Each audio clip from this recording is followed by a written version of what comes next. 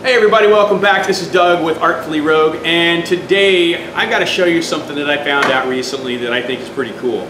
If you've seen some of my past videos, there's a few out there that show making large sliding metal doors, and there's a process that I use to add a rusty patina to the metal.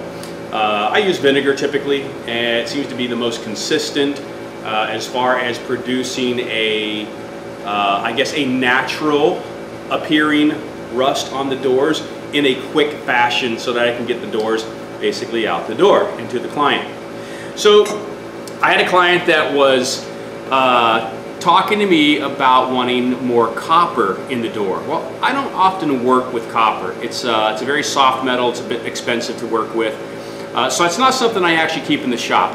And on several occasions, I've actually tried to find a patina that gives steel a copper look. All right.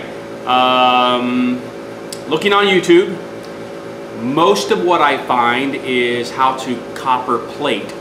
And through that process, I discovered that what they're using is a chemical called copper sulfate.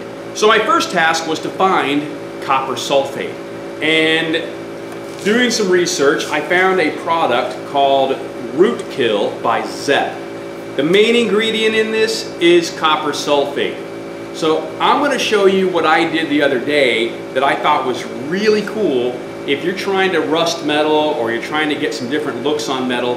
And yeah, you got to check this stuff out. This is really cool.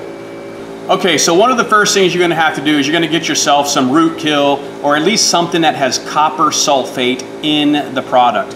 Now you'll know it's copper sulfate because it is kind of this blue crystal type of substance.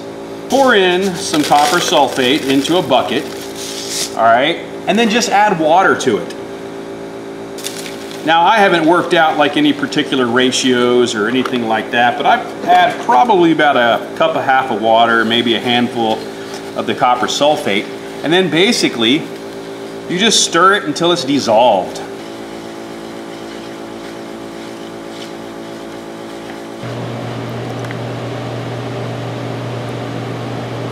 Okay, I think that pretty much has dissolved all of the crystals. If you've ever seen that series Breaking Bad with Jesse and Walt, and they're making meth, it's kind of what the blue crystals look like. Is the blue crystals that they had that they used in the movie or in the sitcom or whatever you want to call it, the series. I wonder if that's what they used for the prop meth, so to speak, was copper sulfate. Okay, so once that is done, all right, I use a 22 gauge sheet steel. This is the type of metal that I use for my doors. Cold rolled 22 gauge. Now this only comes with a peanut oil, I believe it's a peanut oil, that keeps it from rusting. So all I do is I just kind of give it a quick wipe. I don't prep it with anything. I don't put any degreasers or anything like that. I just prep it. Here is the cool part. I just take a regular chip brush. Now I'm going to relocate this just a little bit and kind of tilt you down, give you a little bit more of an angle there. All right. I just start to paint this on. And you can see in some areas, boy, immediately it started to react to the steel.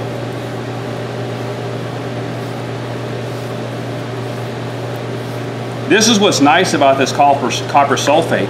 Now this is pretty saturated right now, and I'm not sure if you can actually see this. Let me see if I can zoom in and you can just kind of watch this process happen. Can you see it kind of taking over the metal? It has totally taken over that metal. And that was quick.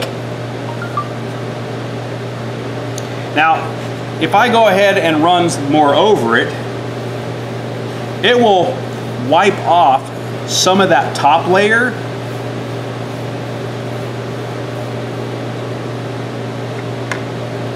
But you still have a really fast process of getting some patina on that steel. Now, if I were to take my cloth, I can wipe off some of that.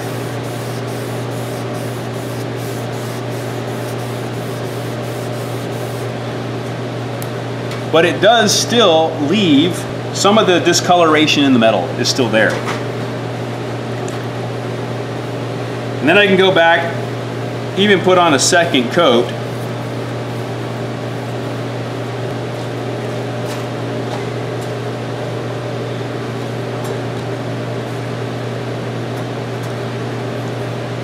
I'm actually starting to get some color in there, like some blues, or at least it might be blue in my eyes. I don't know if I've told you guys, I'm colorblind, so I don't see colors the same way everybody else does. So to me, I'm like, oh, that's really kind of cool.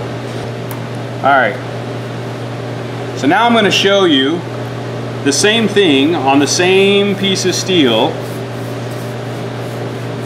I'm going to saturate this with the copper sulfate, and then I'm going to use vinegar.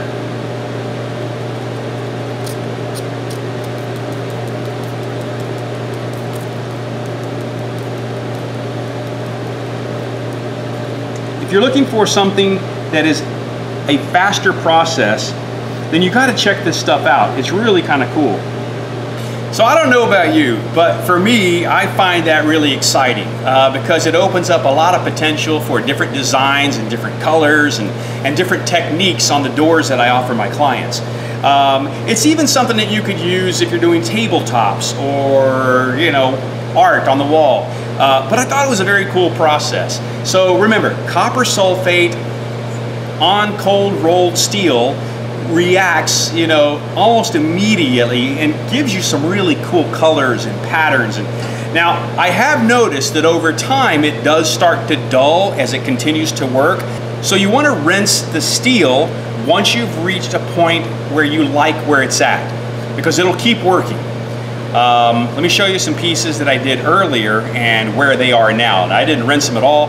They just kind of kept, I guess, eating away at the steel.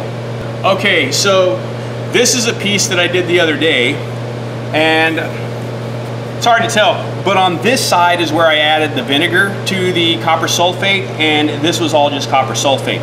So you can see how there's a slight difference. But here, let me show you something else on the other side. All right, this was a little bit more controlled, where this was all brushed on copper sulfate, but then what I did is I sprayed on a semi-gloss lacquer on top of that once it dried. And I don't know if you can see, but some patterns even developed into the semi-gloss and kind of created another pattern within the metal. So try some different things with this product. I mean, I think you can really get some cool things. This is stuff that excites me. I hope it excites you. If you like what you saw, give me a thumbs up. If you haven't subscribed already, do me a favor and go ahead and hit that subscribe button right there. If you have some time on your hands, check out my other video about rusting metal. So we'll see you next time, and have a great day.